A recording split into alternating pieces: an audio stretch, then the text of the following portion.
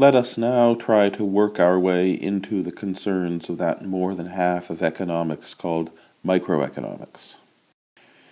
If an intelligence not us, an intelligence vast and from elsewhere, whether cool and unsympathetic or warm and sympathetic, were to take a look at the human race, what would it see? It would see the very basics. It would see that we are mammals with an upright posture, that even though we have 4 limbs, we use only 2 of them for locomotion.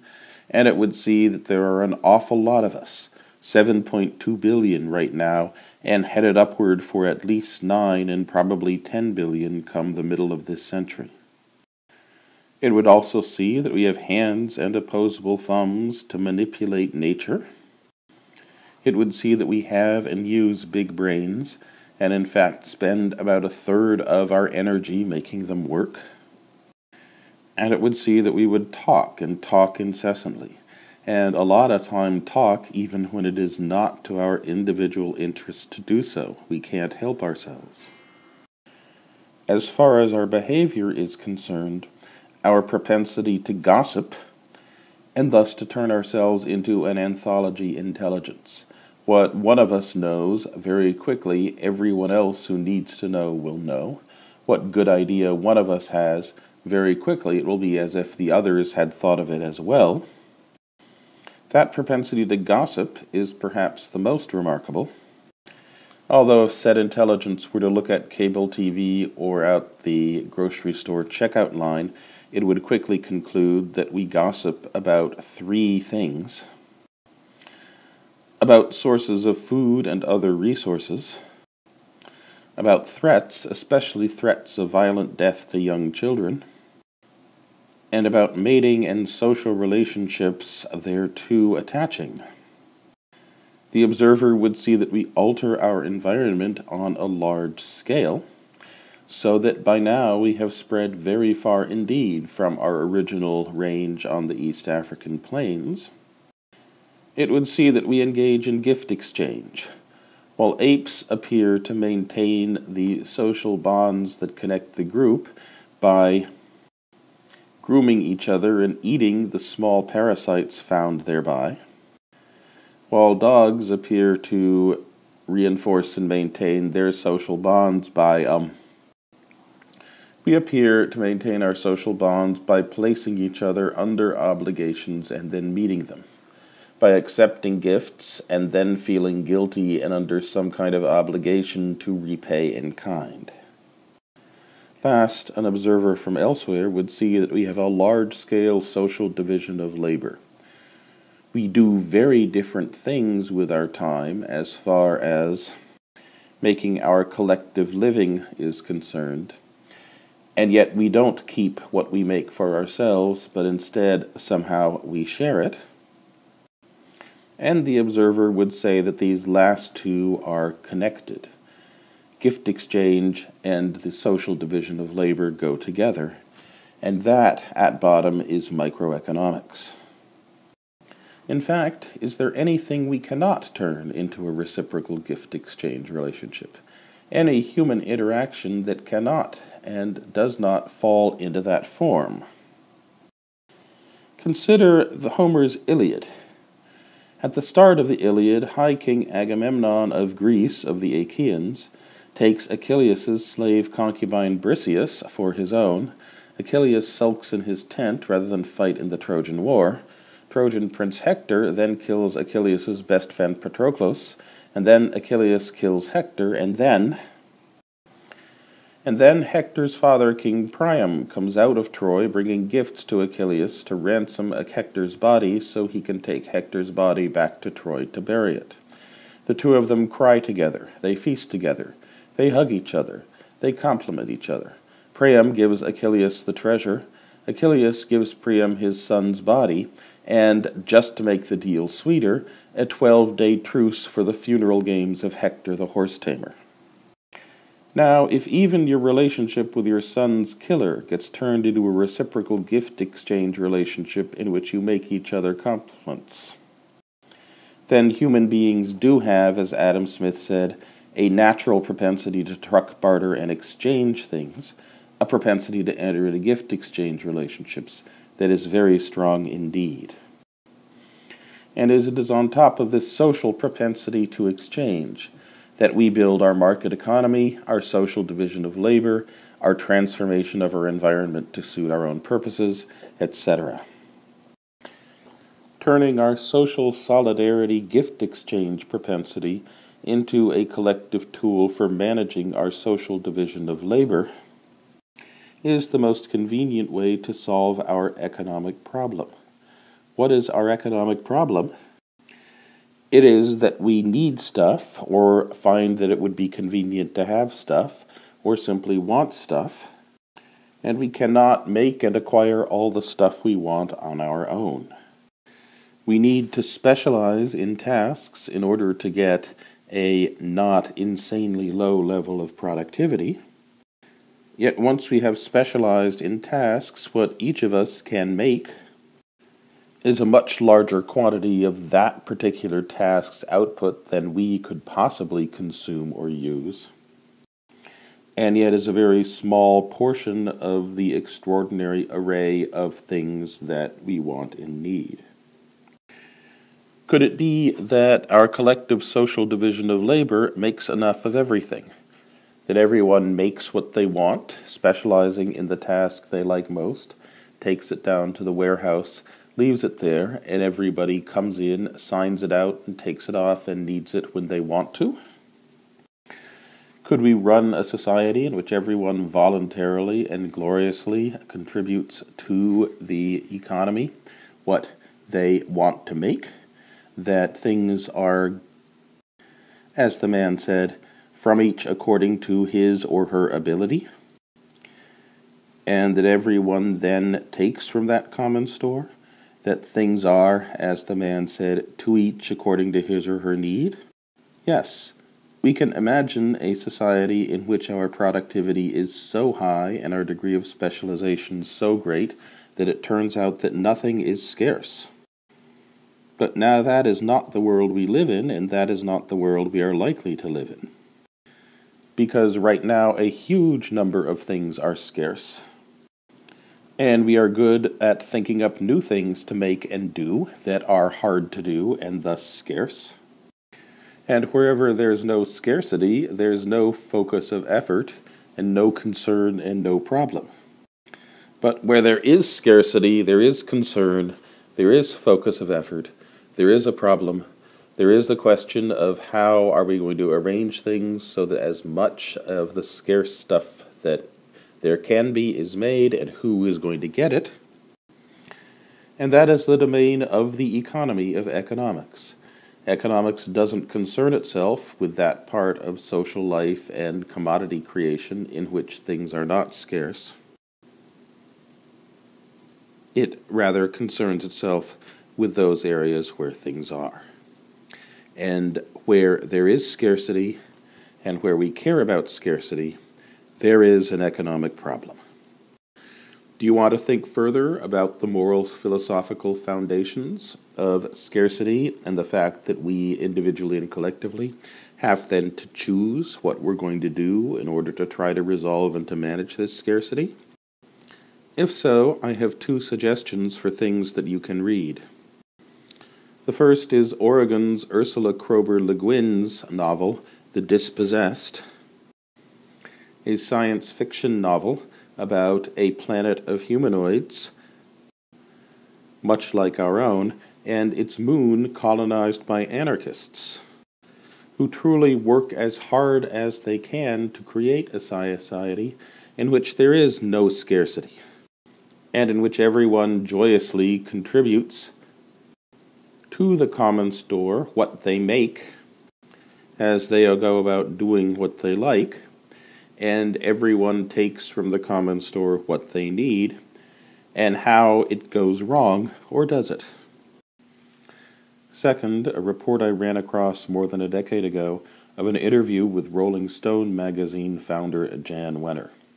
As it was reported to me, quote, I had a fascinating conversation recently with Jan Wenner, the founder of Rolling Stone.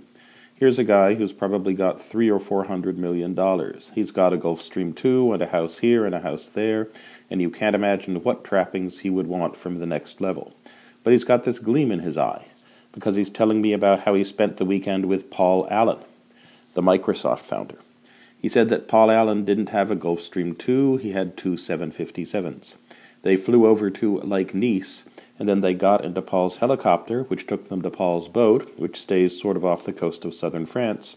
And I could tell that Jan was picturing himself at the next level, the multi-billionaire. And I was fascinated by that because, holy, if that's not enough for Jan, why do I think I'm going to be able to get off the conveyor belt? Unquote.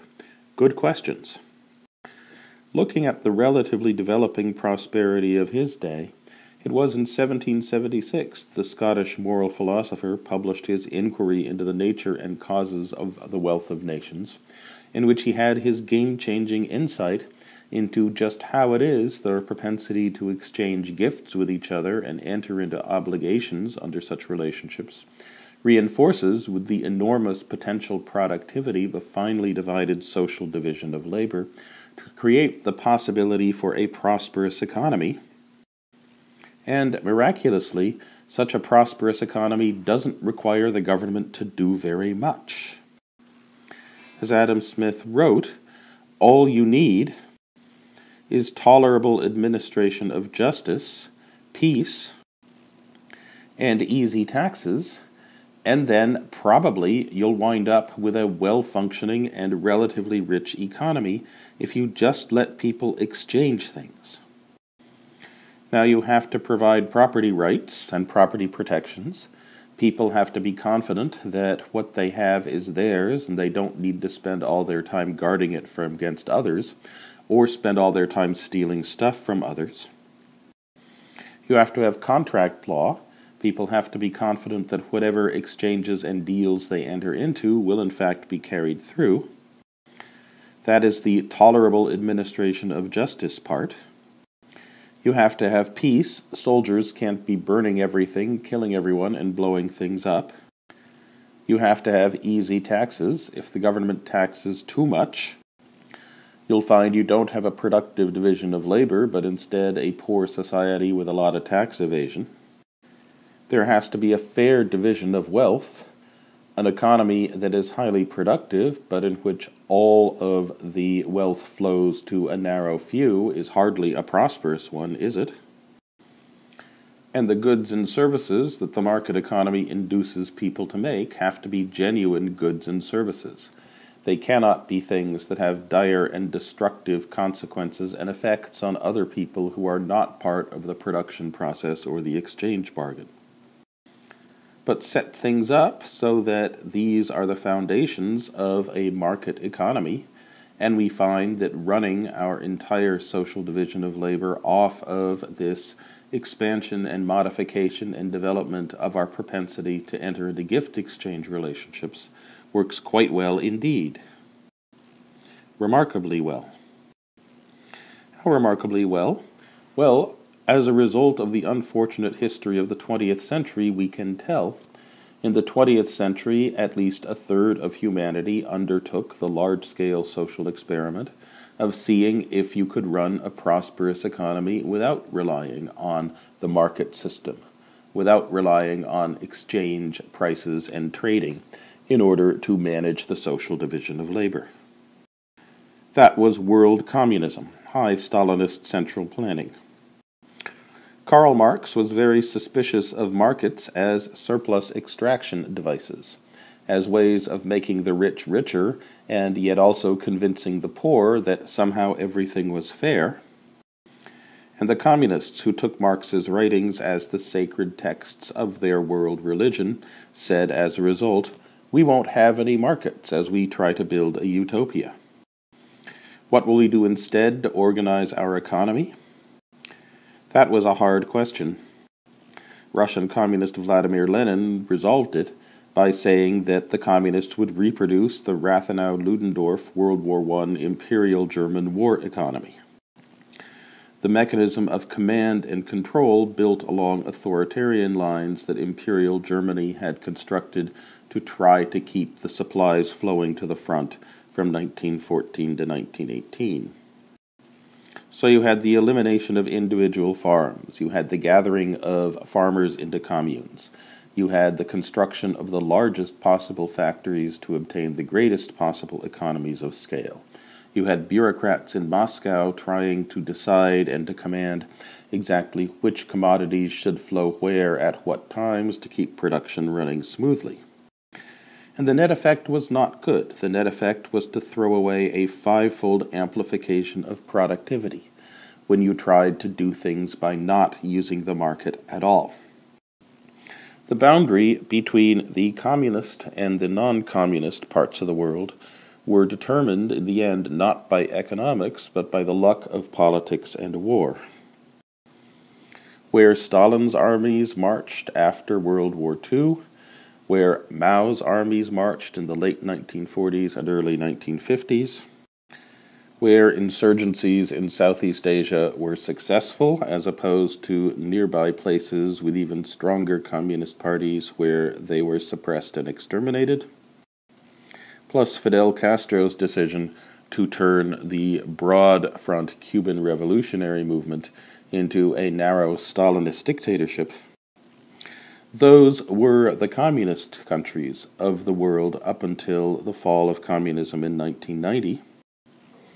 And when world communism fell in 1990, we could walk around the edge of what we used to call the Iron Curtain and see inside and out it economies that had been very, very similar before the advent of communist rule, but that were, as of 1990, very, very different indeed.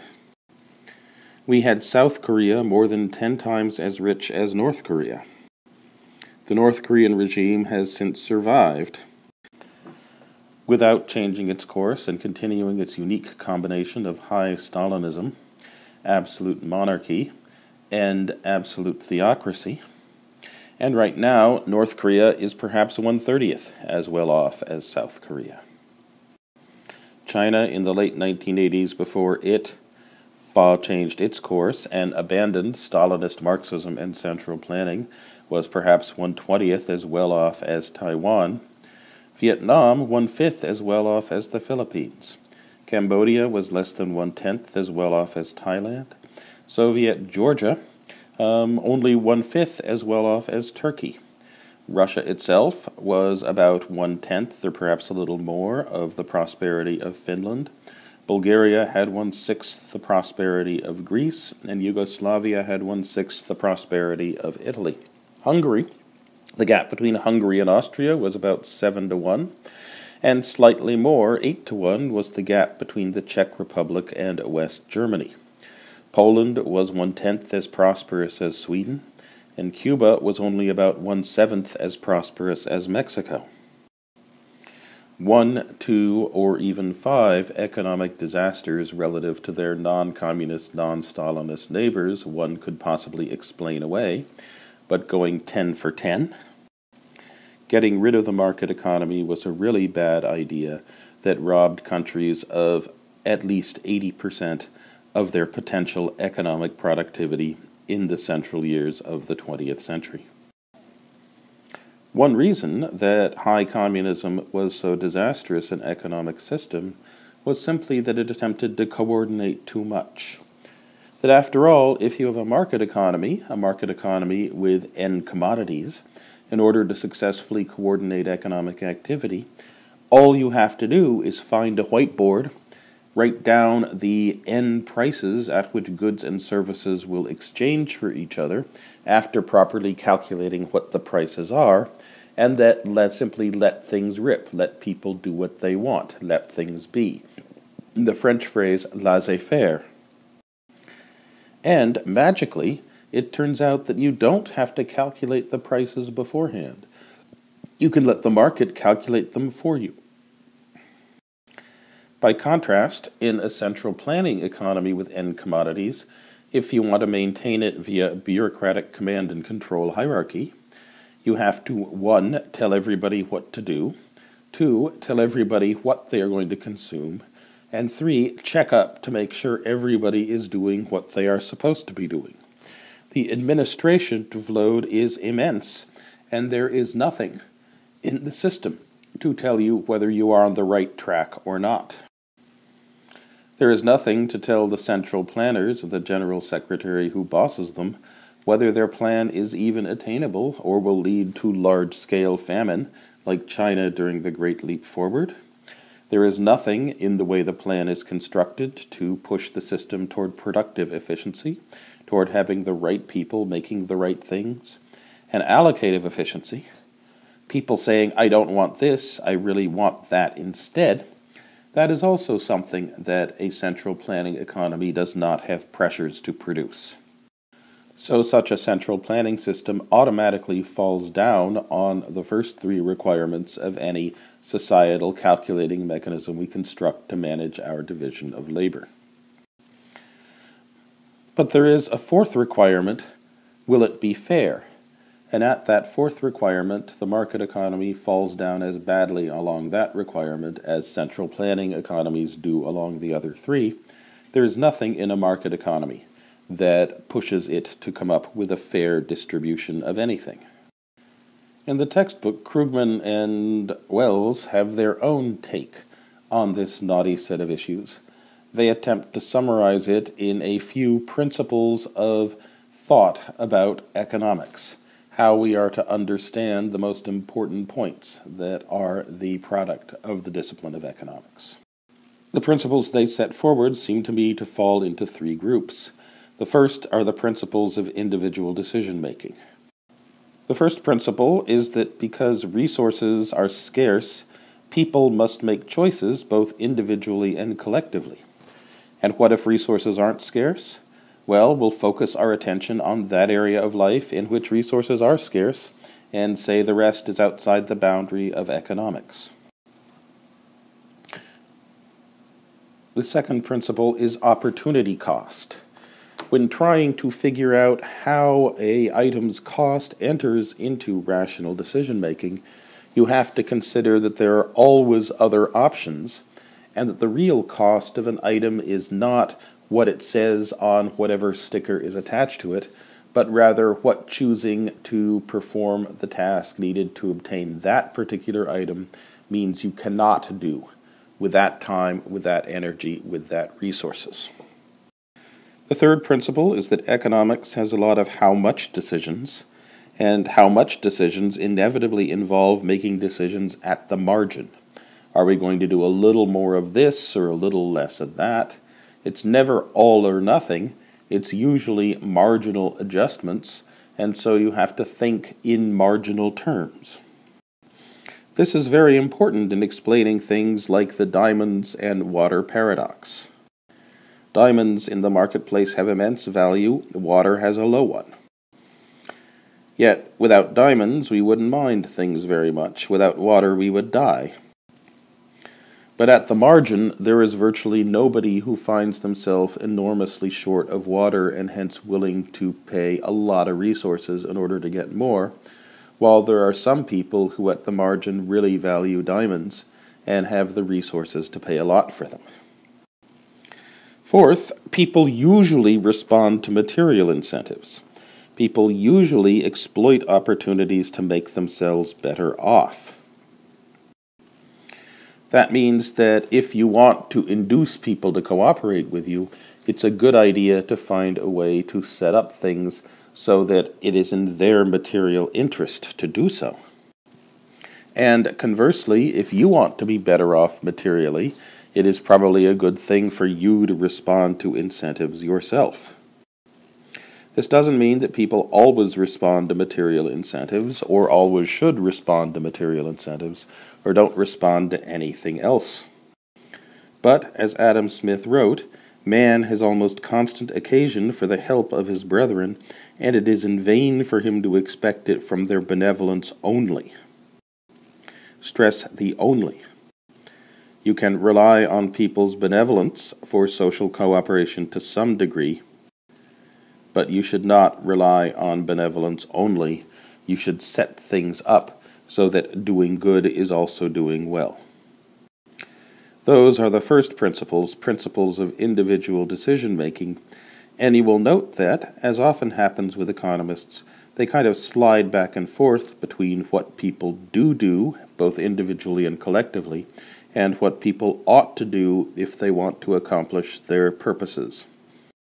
The second set of principles are the principles of social interactions. The first is that there are gains from trade.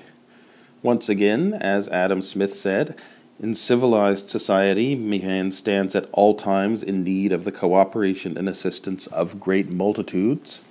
We need the higher productivity from the division of labor and the cooperation in exchange that comes from that in order to pursue our lives the way we want to. And yet, we have to rely on trade, on gift exchange, to get things. Because, as Adam Smith says, it's impractical to attempt to do it by begging. Second, resources ought to be used as efficiently as possible. That is, when things are scarce, we really shouldn't waste stuff. Note that this especially is an ought rather than an is principle. This is a command, an injunction as to how we should behave as a group, not a description of how we do. Third is that markets move toward equilibrium. That is, if things are of a low price, and if, as a result, demand is greater than supply, and a bunch of people who go to the marketplace find themselves disappointed and coming home empty-handed, that is not an equilibrium. That is not a pattern of social interaction that can persist. But when there is excess demand, some of the demanders who go home empty-handed will be willing to outbid those who do succeed in purchasing, and the price will rise. Conversely, if the price is high, then supply will be great, demand will be small. A lot of suppliers will show up at the marketplace with goods and then go home having not sold them. And so some suppliers seeking to get rid of their stock will offer to sell for less, will undercut the market price, and the market price will fall. A situation of excess supply is also not a stable pattern of social interaction. Excess demand leads prices to rise, excess supply leads prices to fall. Only when supply and demand are balanced will there be equilibrium, and will the price tend to stay constant over time. And at a place where supply equals demand, where quantity supplied equals quantity demanded, the market really is indeed in balance, in equilibrium. Everyone who expects to sell, sells. Everyone who expects to buy, buys. All do for about the prices they expect. Those who bought are happy with what they bought. Those who sell are happy that they sold. And those who don't sell are happy that they didn't sell. If they were unhappy, they would have tried to undercut those who did sell. And those who don't buy are happy that they didn't buy. If they weren't happy, they would have tried to outbid the people who actually did buy. It is this pattern of automatic adjustment that simply having people buy and sell in a decentralized manner tends to lead to a sustainable pattern of social interaction in which everyone's expectations are satisfied and everyone regards themselves as having done themselves a good turn and gotten a good deal. That is the thing that makes the market economy such an effective societal calculation device for arranging our distribution of labor. Krugman and Wells's fourth principle is that market equilibrium usually leads to efficiency. Now this I don't understand. I would put it, market equilibrium leads to efficiency except when it doesn't, and that the business of economics is to divide the world into situations in which market equilibrium is efficient, that is, makes the best use of resources that can be made, and situations in which market equilibrium isn't efficient. The point of economics is to arrange institutions so that as many market equilibria are efficient as possible, and when you discover that whole bunches of market equilibria are not efficient, what should the government then do about it? I would say market equilibrium can lead to efficiency and it is the business of government to make sure things are set up so that it does so as often as possible, and to try to fix and compensate things when it doesn't. But Paul and Robin, Krugman and Wells, set it out differently, and I think this leads to some confusion. The third group of their principles are what I regard as principles of macroeconomics, principles not of individual behavior, decision-making, and individual satisfaction of their wants and material desires, or principles of social interaction on the level of the individual marketplace, but principles of how to analyze the economy as a whole. Can it get stuck in a situation in which there are a lot of people who are eager and willing to work, but yet somehow cannot find a way to do so? Can it get stuck in a situation in which everyone's expectations are substantially disappointed because they can't buy what they thought they would be able to buy at anything like the prices they thought they would be able to buy them at? The answer to this in both cases is yes, but we're not going to talk about that for the next 2 months. We're not going to talk about that until after spring break. Thus, the macroeconomic principles that one person's spending is another person's income, that overall spending sometimes gets out of line with the economy's productive capacity, that when overall spending is running ahead of the economy's productive capacity, people get disappointed because of inflation. They find that they can't buy what they thought they'd be able to buy at the prices they thought they'd be able to buy it at, but go home instead disappointed from the marketplace, having had to pay much more. And that if overall spending gets out of line with the economy's productive capacity on the low side, a lot of people are disappointed because they can't sell what they made or can't find anyone willing to pay them to work.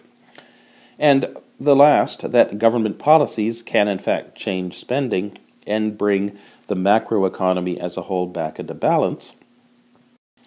Those are all very important principles of economics, but we won't talk about these until after spring break. For the next 2 months, we'll assume that people in aggregate want to spend their incomes today. We'll assume that those who want to spend less than their incomes are balanced by those who want to spend more. Thus, we'll assume that in the marketplace, on average, people don't go home disappointed, having had to pay more than they expected they would have to pay, and that anyone who actually goes to the trouble of finding a job and working at it then doesn't find by surprise that there is no demand for the products that they've made. As I said, that's a subject for after spring break, what happens when the macroeconomy as a whole breaks down. There are a number of principles that I would have included had I been writing the textbook that Krugman and Wells did not. The first comes from Money and Trust, from Partha Dasgupta's Economics, A Very Short Introduction. If we are going to run our social division of labor off of gift exchange in order to make it more productive, and we do want to specialize, we have to trust our exchange partners. Without the institutional framework and setting of a market economy, without contract law and property rights and courts and adjudication and arbitration and, perhaps most important, money, our web of trust is very small. Without these institutions, the range of our web of those with whom we can enter into gift exchange relationships is confined to those other people who we know are good for the transaction and who we know will not attempt to welsh on the reciprocal obligation that they take on when they accept what we produce. We are thus limited to exchanging with kin, with immediate neighbors, and with close friends. By contrast, once we have property and contract law and, most important, money, then anyone we meet, even if we will never see them again, is a potential partner in a gift exchange relationship. Our web of economic life then immediately extends over the entire globe. There is right now some farmer in Sichuan who had a surplus of cash which they loaned to a young neighbor who wanted to move to Shenzhen to work in a factory for Foxconn, which Apple Computer then hired to assemble this iPad, which I then purchased. The guy in Sichuan thus trusted indirectly that I would be good for the deal, that I would reciprocate by paying for the iPad and thus paying him, indirectly, the gift exchange relationship that he had entered in with me by committing his surplus cash to the iPad production process.